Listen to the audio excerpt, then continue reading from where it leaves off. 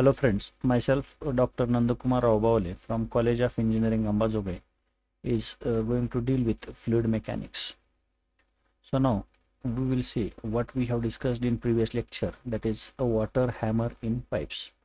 Now today we are going to discuss about dimensional analysis, then fundamental dimensions and derived quantities, dimensional homogeneity and methods of dimensional analysis.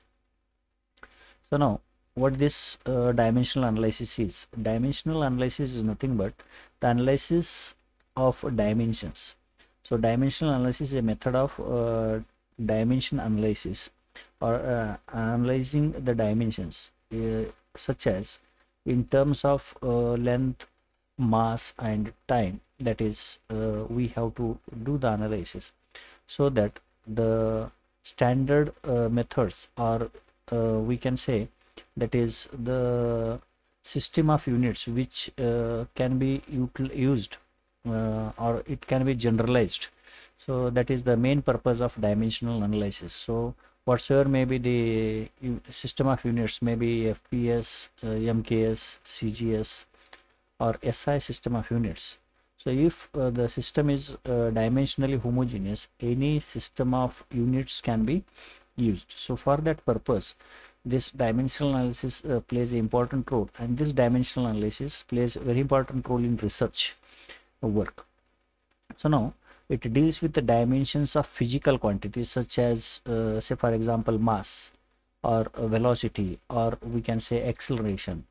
So all these are the physical quantities, and it deals with the dimensions of such physical quantities. Then physical quantities are measured by comparison. So one physical quantity is compared with the another physical quantity. That is the basic method of dimensional analysis. So here we are going to have three dimensions, that is length, mass and time. These are the fixed dimensions, three fixed dimensions, or we call these length, mass and time. Length, mass and time are known as fundamental dimensions, so basic dimensions.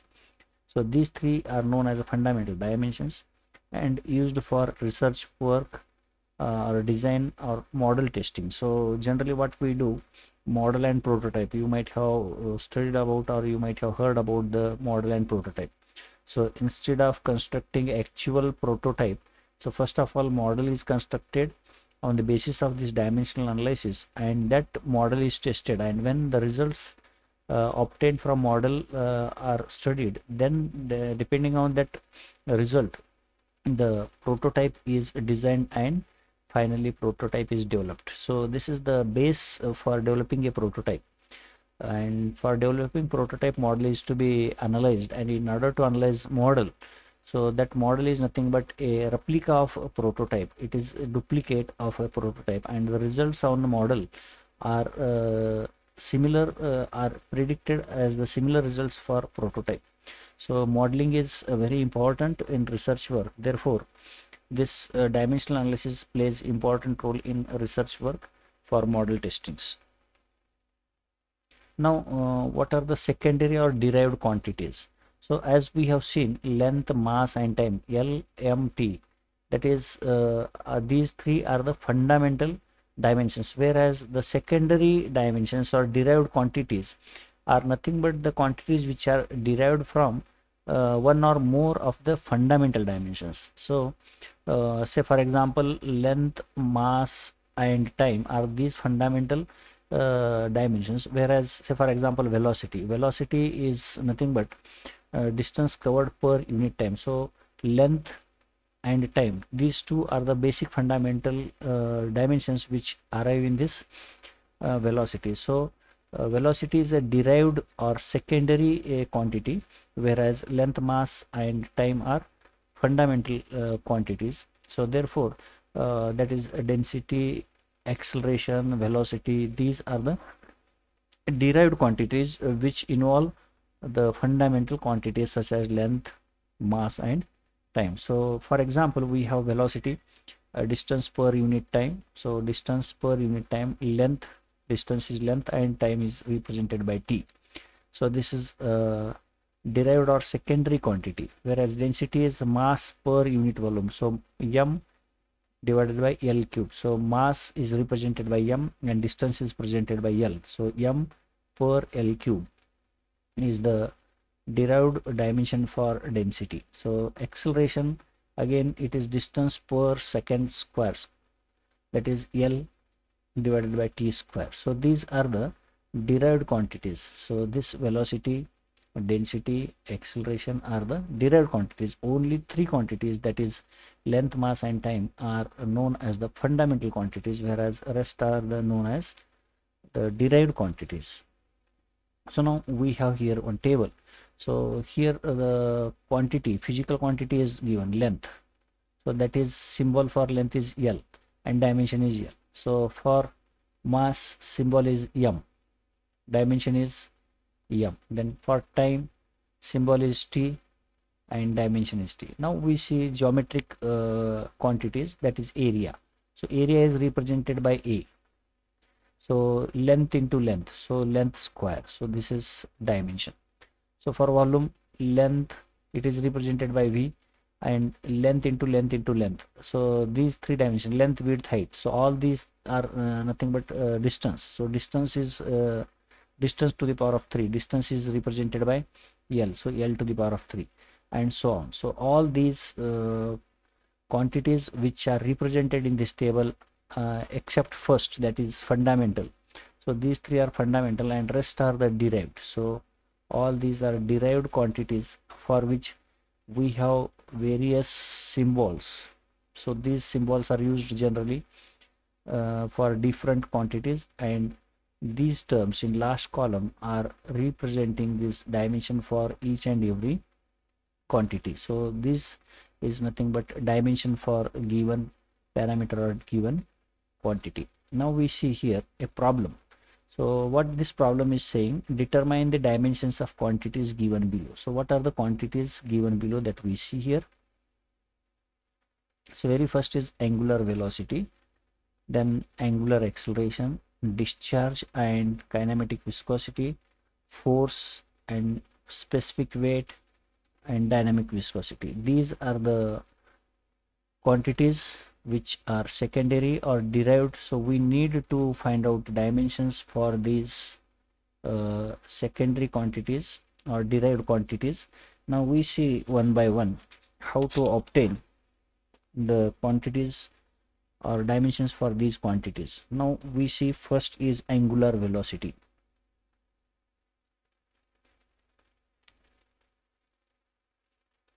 Angular velocity.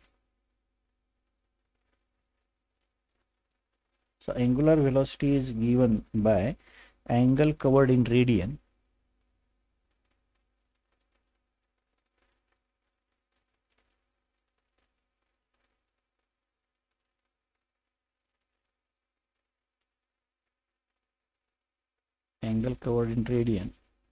divided by time taken.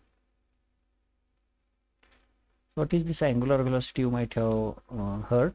So this is the angle covered in radian per unit time. So this is angular distance covered is having unit as radian, so that is taken as 1, and for time we are representing it by t. Therefore, so this is represented by t to the power of -1. So t to the power of -1 is the dimension for angular velocity. Now second is angular acceleration.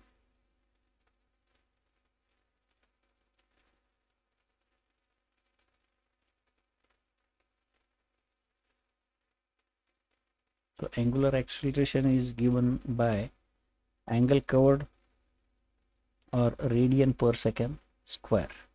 So radian per second square. So this is 1 divided by t square. Second is unit for time. So this can be written as t to the power of -2. So now we will go for third, that is discharge.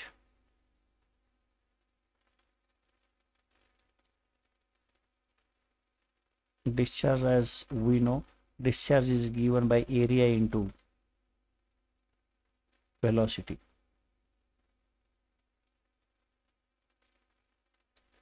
So area is nothing but distance square, meter square, unit is meter square, that is distance square, that is L square.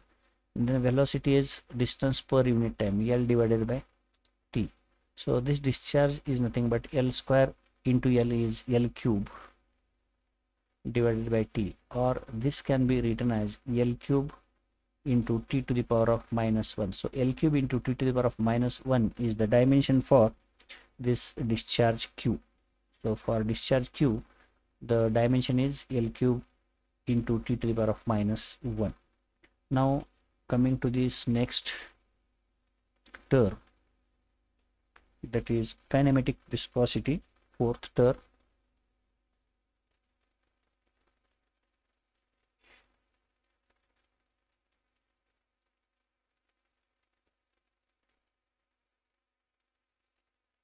Viscosity, which is represented by nu, and this is given by mu divided by rho, mu divided by rho, where this mu is given by another equation,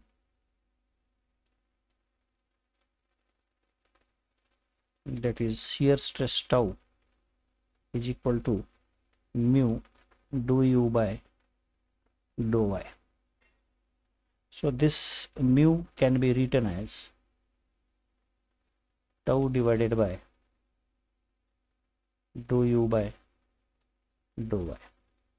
So now this tau is nothing but shear stress,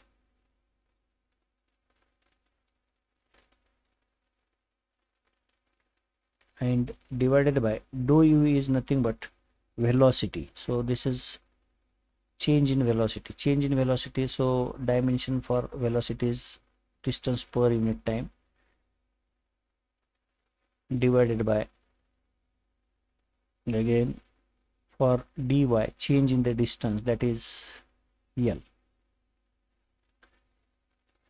So this shear stress is nothing but force per unit area, force divided by area,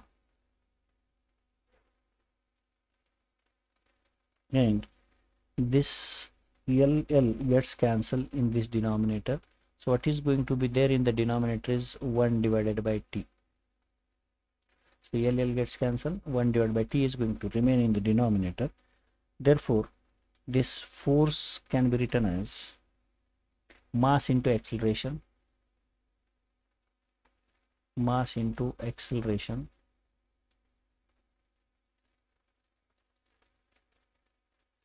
this force divided by area,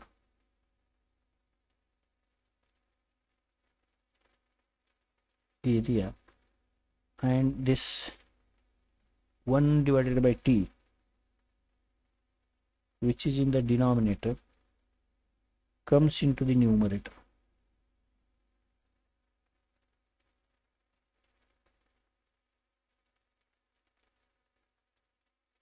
Or we can write this as 1 divided by T. So again this mass is represented by m. This mass has dimension we call as m, and dimension for acceleration is distance per square time, that is t square, divided by, so this we take here equal sign, area is L square into 1 divided by T, 1 divided by T. Now so if we simplify this in numerator, m into L divided by T square divided by L square divided by T. So this can be written as m L divided by T square into T divided by L square. So T gets cancelled with this square, L gets cancelled with this square. So what we get is m divided by T L, or this can be written as m L to the power of minus 1 t to the power of minus 1. This is for mu. So this is dimension for mu. Now we have this kinematic viscosity. For kinematic viscosity, we are going to write this mu divided by rho. So now kinematic viscosity is equal to mu divided by rho. So now this rho is nothing but mu. Mu is equal to dimension for mu is known to us. Now we find dimension for density. Density is nothing but mass per unit volume. So unit for mass we write as dimension for mass as m, and dimension for volume we write as a L cube, distance to the power of 3. That is nothing but m L to the power of minus 3. Now this is for rho. Now nu is equal to mu divided by rho. So now mu unit or dimension is m L to the power of minus 1 t to the power of minus 1, and dimension for this rho is m L to the power of minus 3. So m gets cancelled. So L to the power of minus 3, if we transfer into the numerator, that becomes L cube, then L to the power of minus 1 t to the power of minus 1. So what we write here is L square. So 3 minus 1 is L square t to the power of minus 1. So for nu, dimension is L square t to the power of minus 1. So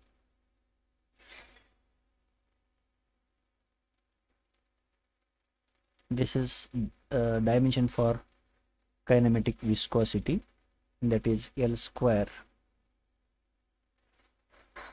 into t to the power of minus 1. Now we see for force. Fifth term is force. So force is nothing but mass into acceleration. Mass into acceleration.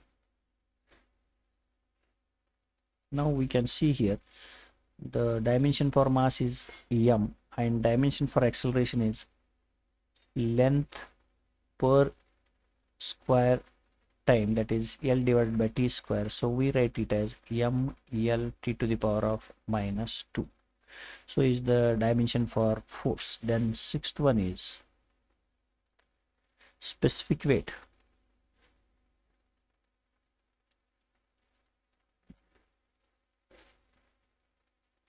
So this specific weight is nothing but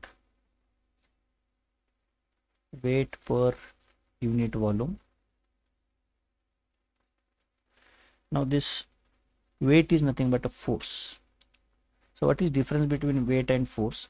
So force can be in any direction, but weight is always the force acting in the direction towards center of earth.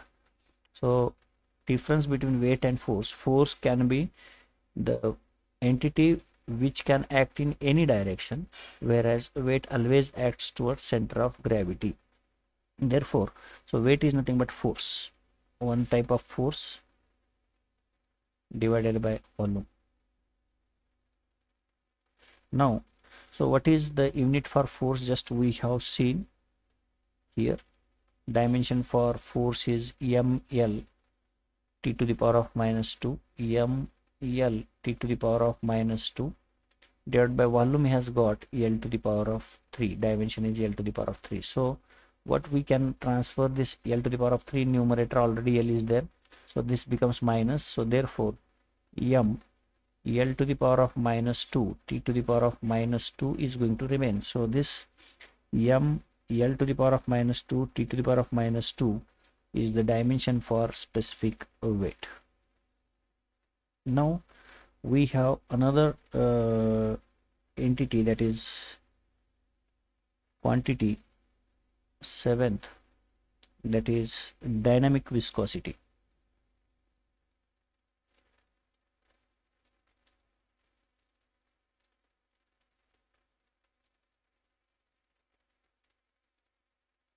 Dynamic viscosity, so this is mu. Already we have derived the equation for mu as dimension for mu is m L to the power of minus 1, t to the power of minus 1. Already we have discussed this to find mu here. So mu is m L to the power of minus 1, t to the power of minus 1. So this is how we have obtained the dimensions for various terms or various quantities, physical quantities, in terms of MLT. So m represents mass, L represents distance, t represents time. So these are all are derived physical quantities, whereas length, time and mass are fundamental physical quantities. Now coming to this dimensional homogeneity. What is this dimensional homogeneity? So for example, we have an equation, say y is equal to x square. So here y is equal to x square. So dimension or unit for y is, say for example, meter square, and this x is having a unit meter, means meter square. So meter is the unit for dimension, that is length. Length square is equal to length square. So if a equation having dimension on both side as the same, that is on left hand side is equal to right hand side, then such equations are known as dimensionally homogeneous equations. So a equation having similar dimensions or identical dimensions on both sides, on left hand side as well as on right hand side, such equations are known as dimensionally homogeneous equations. And what is the advantage of these equations? Is nothing but these equations are independent of system of units. System of units means we can use MKS, FPS or SI system. Any system of units can be used for such equations. So this is the significance of dimensional homogeneity. So if the equation is having dimensional homogeneity or dimensionally homogeneous, then we can use any system of units. We see here dimensions of each term in equation on both sides of equation are equal. Just I told you, on both hand side the dimensions must be same. So such equations are known as dimensionally homogeneous. So these equations are known as dimensionally homogeneous equations, whereas the powers of fundamental dimensions on both sides of equation are identical. As I told you, on left hand side is L, say for L t to the power of minus 1. On right hand side, if we find L into t to the power of minus 1, then such equation having dimensions similar on both sides, such equations are known as dimensionally homogeneous equations. So L and T are fundamental dimensions. L and T are fundamental dimensions and power of these are identical. Therefore, we call this as a dimensionally homogeneous equation. So such equations are independent of system of units. As I told you, any system of units can be used for these equations. Now we will have an equation or example. So we have v, velocity is equal to square root of 2gh. This is one equation. So now this velocity is dependent variable. We call velocity as a dependent variable.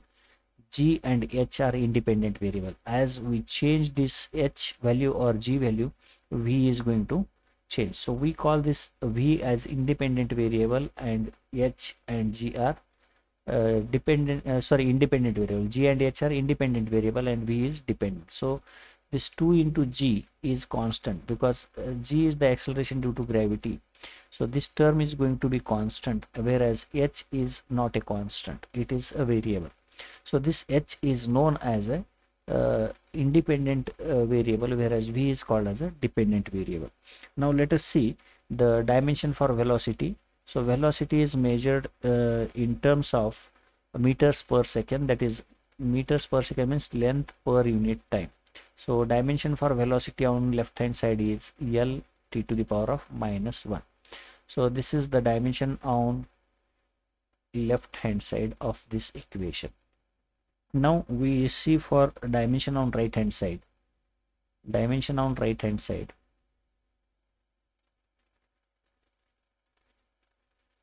Right hand side of this equation. So this is square root of 2gh. So this 2 is constant, it has got no unit.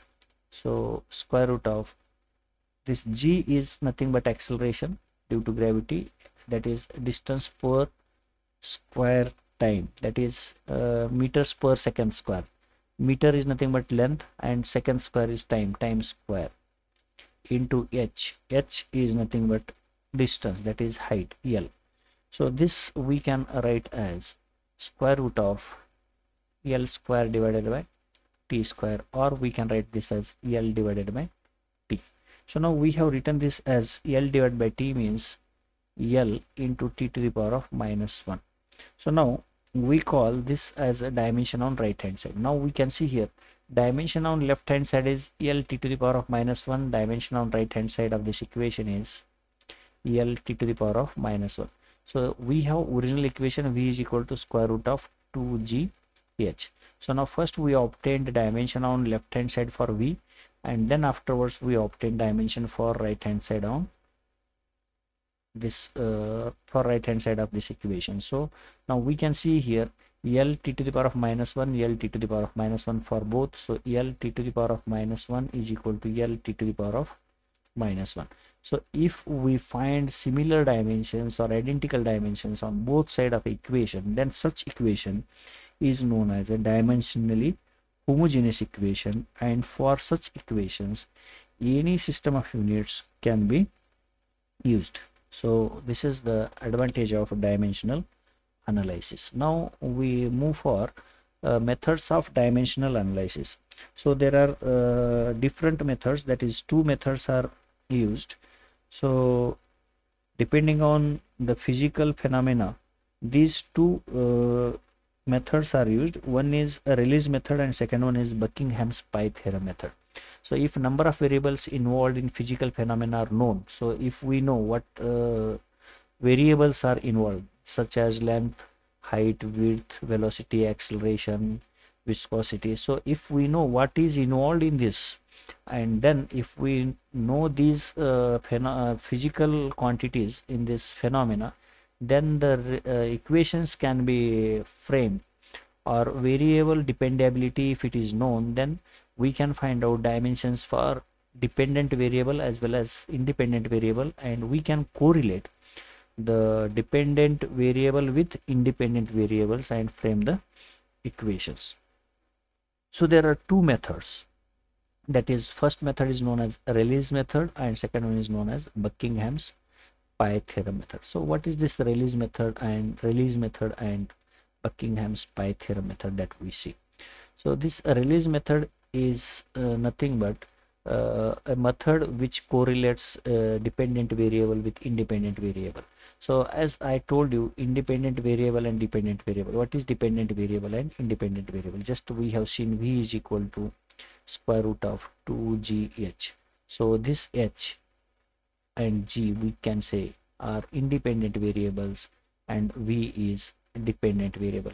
So by alteration in the values of h and g, this value of v is going to change. So this v is known as a dependent variable on g and h. Now as we know dependent and independent variables, so this method, release method, is used for determining the expression for variables which depend on maximum 4 variables, not more than 4, 3 to 4 variables. If it exceeds, then this method becomes laborious to find the equation. Therefore this release method is feasible to use for 4 variables, not more than 4 variables. Then if number of independent variables exceeds more than 4, then this method, release method, becomes difficult to find out the expression for dependent variable, as I told you. So here we see only 3 variables, so release method can be used, whereas if we have more than 4 variables, such variables, then this release method is not feasible. Now we see what this release method is. Let us say x is the dependent variable, and x1 and x2, x3 are independent variables, as I told you. So then we can say that x is the function of x1, x2 and x3, independent variables. As we have seen, v is equal to square root of 2gh. So this v is function of g and h. We call this v as function of g and h. Similarly, we call this x as a dependent variable. x1, x2 and x3 are independent variable. Therefore x is function of x1, x2, x3. Therefore we can write it as, according to Rayleigh's method, x is function of x1, x2 and x3. That is, mathematically we can write x is function of x1, x2 and x3, or in other words we can write this x as the function or k into x1 to the power of a, x2 to the power of b, x3 to the power of c. So where k is the constant and a, b, c are the arbitrary constants. We call a, b, c as arbitrary constant. Now we can see this as where k is constant and a, b, c are arbitrary constants. Now we will have one example, simple example for a Rayleigh's method to find out the equation for a dependent and independent variable, or we can say correlate dependent variable with independent variable. Now we see here the time period t. There is one problem. The time period t for a pendulum depends. What is pendulum? So this is the pendulum which has got a mass at the base and we swing it. So this swing of pendulum we can find, and for this pendulum we can find the time period depends on the length. So time period for pendulum t depends on length of this pendulum where and acceleration due to gravity, so it depends on g. Derive an expression for time period of this pendulum. Now what we do, we identify dependent variables and independent variables. So this t is independent dependent variable and L and G are independent variables. So what we can write here according to Rayleigh's method, t is equal to k L to the power of a and into g to the power of b, where k is constant, some constant, and a is a and b are arbitrary powers.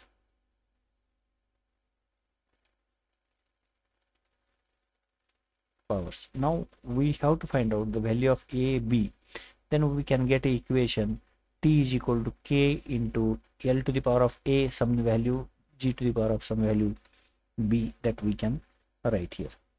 So now just we find out this like this, t is equal to, we write this as k L to the power of a and g to the power of b.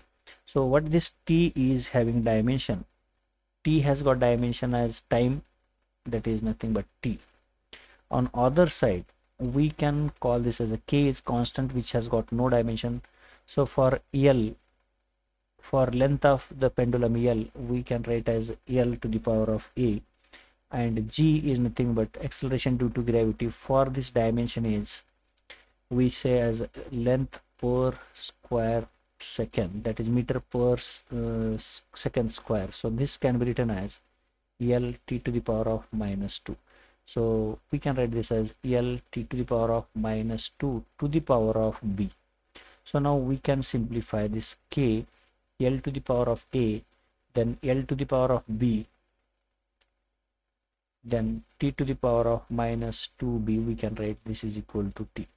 So now equating, or we can write this as t is equal to k L to the power of a plus b. So bases are same, indices can be added, a plus b into t to the power of minus 2b. Now on left hand side, t to the power is nothing, means here is 1. So power of t is 1. So 1 is equal to minus 2 into b. So power of t is 1 here on left hand side, and power of t on right hand side is minus 2b. Therefore b is equal to minus 1 by 2. So we have obtained the value of b in this case. So value of b is minus 1 by 2. Now on right hand side there is no term L. L is not there, therefore we can write L to the power of 0. L to the power of 0 means it is 1. So L to the power of 0 is nothing but 1. So we take base as L. On left hand side is base is L and power is 0, whereas on right hand side L is base, power is a plus b. Therefore bases are same, that means indices must be same. Therefore 0 is equal to a plus b. Now we know value of b, that is 0 is equal to a minus 1 by 2, or a is equal to 1 by 2. Now substituting these values of a and b in this original equation what we have assumed here, so we can write this equation as t is equal to k into L to the power of a, means a value is 1 by 2, and t to the power g to the power of b value is minus 1 by 2. So we can write this as k L divided by g to the power of 1 by 2. So this 1 by 2, if we transfer in the denominator, negative becomes positive. So L divided by g, power is 1 by 2. So we can write this as k square root of L by g. T is equal to k L divided by g. So by practical it is obtained, the value of constant k is obtained. T is equal to 2 pi into square root of L divided by g. So this constant value k is equal to 2 pi is obtained by experimentation, and then we find this time period of a pendulum is given by this equation, t is equal to 2 pi in square root L divided by g. So this is the equation. If we know length and acceleration due to gravity, then we can find out time period for a given pendulum. So acceleration due to gravity is constant, so only variable is L. So depending on the value of L, so this time period is going to change. So as I say that g is constant, with the assumption that we are going to do it at a particular location on the ground, so at that time this is going to be constant. If you move away from the earth surface, then the acceleration due to gravity is going to vary. At that time this is also going to be a variable. So if you are doing experiment on the earth surface, then g is constant. If you are moving away from earth surface, then this acceleration due to gravity is going to vary. As you move away, then acceleration due to gravity is going to decrease, and if you move towards earth surface, acceleration due to gravity is going to increase. So depending on where you are doing this experiment, this value of g is taken.